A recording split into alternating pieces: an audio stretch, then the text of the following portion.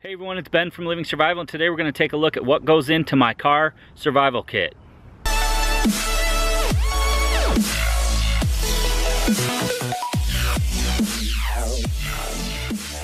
So my vehicle survival kit or vehicle emergency kit is a two-part kit. There's some items that stay in the vehicle, items like that you would need if you have a breakdown or something like that. And then I also have a bag, a go bag or a get home bag that I can load up, and that also has items in it should I need to leave my vehicle, let's say stuck in a traffic jam that's not going to move or other circumstance such as that. The pieces of my kit are stored in the back of my vehicle, and I do want to get a crate or something for those items that would stay in the vehicle should I need to exit. Of course, I have my go bag or my emergency kit bag that I could easily take with me should I need to leave the vehicle and head for home or head for a safer location. So underneath the cargo compartment, I have a little tray.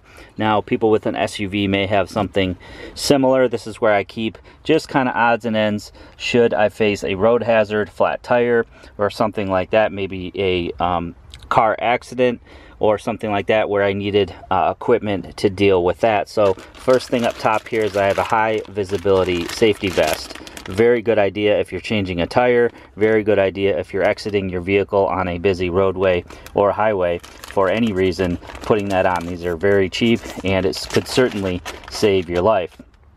I have a couple pairs of gloves for things like changing tires. You know, maybe I have to hook up a chain or a tow strap or something like that. Having a pair of heavy-duty, high-visible gloves is a good idea. I also keep a second set in here, mainly for when I'm camping or, you know, going hiking or something, going out in the woods. If I forget a pair, I just have a secondary pair in the car. And then I have different, you know, ropes and bungees. It's always a good idea to have some of these ratchet straps. I use these all the time. Maybe I'm towing a trailer. You know, if I need to ratchet something down, these can come in handy. You can get these in like a 4-pack for relatively an inexpensive price. I have a couple glow sticks here. I do want to get some flares, but in the meantime, I just have glow sticks. You could set these out you know, on the road if you're changing a tire at night or something. You could also hook a string to these and, you know, wave them in the air to signal somebody. I have a few different bungees, just different tie straps, some clips, some tarp clips, my hitch, some accessories for the hitch, and then I just have some rope here. Mainly use that for dog tie out, but I've used it for, you know, tethering a boat to a dock, all sorts of things.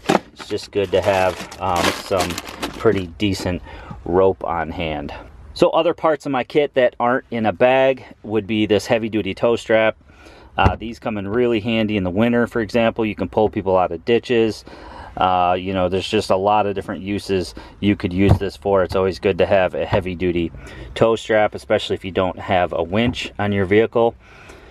I have a spotlight. I did use the TN36 UT from ThruNite, but I've replaced it with the TN40 because this is definitely more of a spotlight. Good item to have in a car. You know, maybe someone's down in the ditch. You know, maybe you're looking for a lost dog, or, you know, someone's stranded or lost. Definitely having a good searchlight in the car comes in really handy. And it also has low modes. You could set it up on its tail there, changing a tire or something like that. It's going to give you the illumination you need to see under a vehicle or in a hood. Another item I keep in the car and is a great thing to have on you is this Anker portable jump start pack. You can jump start your car, you can charge up your car battery. It's got the clamps to do so. Main unit here can fully jump even a fully dead car. So that works awesome. It's also got some USB ports on it here that you could use to charge your devices. So it's sort of like a battery backup as well. It's also got a little flashlight on the end here, so you could use that for, again, changing a tire or something like that. It's also got a little beacon mode or an SOS mode that you could set on the top of your vehicle to, you know, to let people know that you need help. It's been in the car for a while now, probably a month or two, and it's at 96%, so it seems to stay charged really well. But you just basically hook up the cables and then you can jump start your vehicle with it, which is fantastic. You don't need to carry jumper cables, and you know, again, you can charge your electronics your cell phone or something like that off this unit as well. Next item here is some of this fire suppression spray, basically like a mini you know, fire extinguisher. Very handy if you have an engine fire or something like that. Very small contained package that's very easy to keep in the car. And then I have 2 3-liter jugs of water. These are great obviously to have in the car if you get stuck on the road or something like that, can't move, you're in a traffic jam. You can certainly, you know, this water will certainly come in handy. I like these over the gallon jugs because these seem to be a little bit more heavy-duty plastic. You know, I used to carry just the gallon jugs in my car, but they sort of just wear out and tend to leak over time. The caps aren't on as well in my experience. So I like these Ice Mountain ones. The only problem with these is that they, you know, they're not very easy to carry. They're not very portable. But for me, it's like, you know, just having a couple jugs of water in your car, and I can easily transfer that to a container should I have to exit the vehicle and leave without it. Since I'm always out and about, I usually have like camping or hiking equipment. I have an axe there, I have a tent, and I have my hiking shoes. These are generally always in the vehicle. Sometimes I'm wearing flip-flops, or sometimes I'm wearing, you know, not the best of shoes. So if I did have to exit the vehicle and go for a long walk, for example, these would come in very handy. So those are typically in the car with me. So then finally I have my get home bag, or my go bag. You guys have seen this before if you've watched my channel for a long time. I had another one of these Maxpedition Typhoon packs in foliage green. It was my get home bag. I actually sold it, tried a few other bags, and then I actually came back to it just because I like the fact that it's small and portable, doesn't take up too much room in my vehicle. I can slide it under my seat, for example, and it holds just, you know, the right amount of stuff that I need to have for this type of pack. So on the front I just have a couple clips here. Those are handy for just hanging things, you know, like a water bottle or, you know, something I pick up along the way. Can definitely clip things to that. I have a backup folding knife, so if I don't have my, you know, my EDC knife on me at the time, there's always a knife on this pack. On this side it has a built-in flashlight holder. So I have the Claris, I think this is the XT11S flashlight, a great flashlight, back up to the spot flashlight that I wouldn't take if I was exiting the vehicle. So I want to have a light if I exit the vehicle. Another thing that's great about this is that it's USB rechargeable. So not only can I recharge the flashlight itself, but I can also use the flashlight to recharge 18650 batteries. Pop one in, recharge it, take it out, pop another 18650 in, and charge it. So that works great. It's another reason to have a USB rechargeable flashlight in your kit. Down here in the bottom there's just a zip pack here. I just have some odds and ends, some live fire, I have some stormproof matches, a ferro rod, and then a compass which has a whistle on it. So sort of just some survival kit items down in the bottom of the pack here. On the other side here I just have a Gerber knife. This is the LMF knife. It's got a window breaker up top here and obviously would work great as a you know, a knife, a survival knife, but it fits great on this pack, so I chose to use it.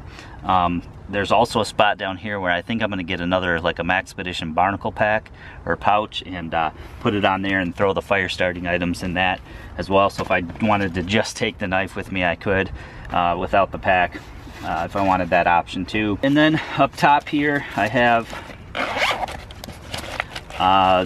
again, just some quick and easy grab items. I have some bug repellent. I actually just used this a minute ago because I was getting eaten up while filming this video, so a great thing to have in there. I have a headlamp. Always grabbing for this, whether, you know, you're changing a tire, or, you know, if I just forget it or something, I need to look in the hood.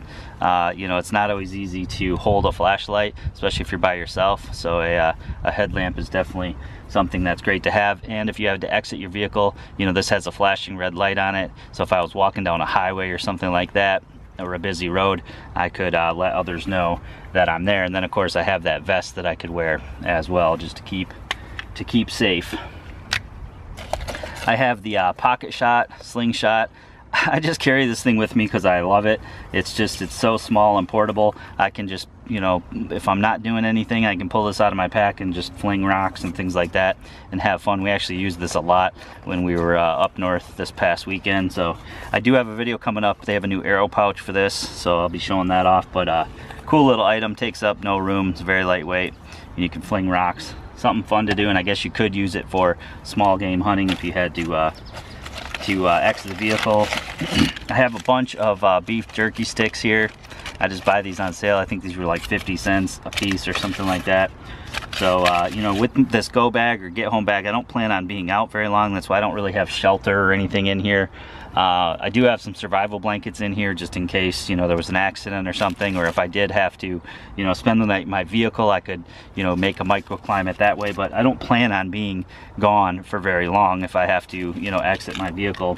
So I don't take a full, you know, meal plan or anything like that. Just some snack food to keep you going. And then I also have a little container here with a water filter. So if I didn't have, you know, any water, or didn't bring any water with me, I could, you know, in Michigan, you're not very far from a river, lake, or stream, pretty much anywhere you go. So I could certainly use this water filter and collect some water that way. All right, then on down here to the pouch below that, I have some gloves, so I don't have to worry about taking gloves from the vehicle. I have these. I have a bandana that can definitely come in handy. Clean your hands, you know, filter debris out of water, wear it on your head if it's really hot out or something like that. I have a couple bungees in here, pretty useful items. I have some cordage, Titan paracord, which is the best paracord you can buy.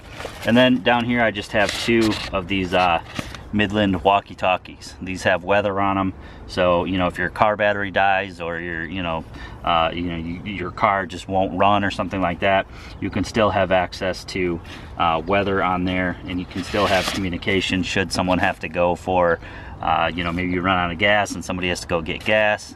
You can give one of these to the other person and you'll have a couple mile range. That way, they're also good for carpooling. So if you're, you know, going to be carpooling with another party or something like that, you know, you can throw them one of these and be able to communicate back and forth very easily. Then we can head into the main compartment here, and the main compartment is just pretty much several kits that I have. I have a lockpick set here. This is a Sparrows set that's got all different rakes and all different picks and different sets there, so I can pick a lot of different locks with this. It's also something that, you know, it's fun to do when I go to people's houses. If they have a lock, I'll try to pick it, things like that. So I keep that in the car, you know, good for urban environment, so I figure good to keep in the vehicle. I have two of the Maxpedition Micro organizers. One of these is a power pack, so I have AAAs and AA's with the Goal Zero. I believe it's the Guide 10. AAAs and AA's in there, and the ability to recharge those. A couple different cables, micro USB and Lightning. And I also have a battery backup. Always using this, so I do keep it charged. And I keep it in the kit here. And then there's just several other cables, a lighter adapter, and things like that. That goes really well with my Anker solar panel.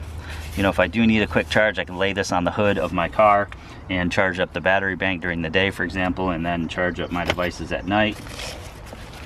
In the other Maxpedition Micro organizer here, this is sort of just like a toolkit, something that's great to have in a vehicle. I got the super tool, and then I have all the different bits that that go with that, and the bit adapter, the bit driver adapter here. So I have, you know, all sorts of different you know, bits and things that I might need. A small pair of vice grips, some super glue, just a little through night flashlight, little redundancy there, a Sharpie, some WD-40, and then in the back here I have some Gorilla Tape around a credit card, and some zip ties.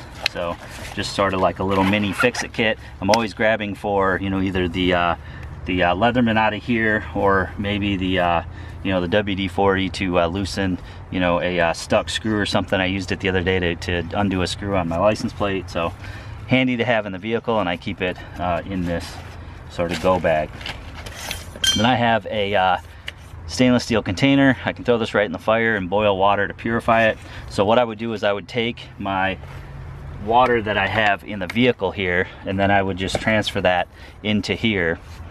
drink a bunch of it, and then transfer some more, so that I at least had some water for me on the go. If I ran out of water, I'd of course have to filter water or boil water. But I have this, and then I have that other roll-up bag, which I believe is a liter as well. So get a couple liters of water there anyway, so that works really good. And then finally in here I have a first aid kit.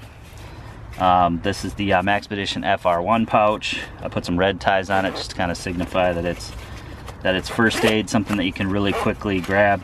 Now, this is sort of just a work in progress. I just have a Israeli bandage up front. I have a little med kit here that I put together myself. It's got tons of things: Band-Aids, Steri-Strips, gauze pads, a bunch of different medications, Advil, Alka-Seltzer, anti-diarrheal. It's got sunscreen in it. It's got floss, Visine, all sorts of different things in the medical kit there. Then I just have some of this Neosporin to-go spray. Stuff works really good if you get like a scrape or something. You can spray it with that.